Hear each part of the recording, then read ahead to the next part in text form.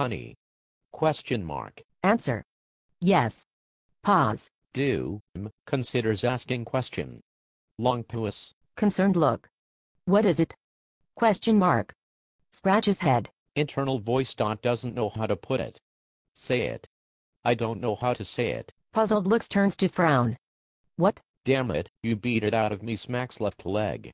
I don't love your cooking anymore. Cries, screams, I can't eat your dinners. Your lunch makes me throw up. Your desserts send me straight to the bathroom. I can't. Sobs, wails, I can't eat your food. Shocked look, turning to hurt, turning to disbelief, quickly turning to anger, and then silence. Honey, worried, can't we just talk this over? Some takeout? A bit scared now. Still says nothing, inside fuming.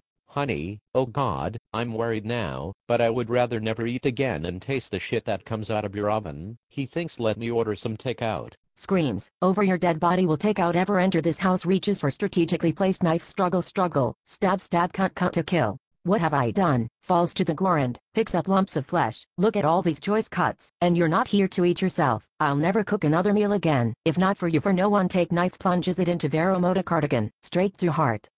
Food fight over.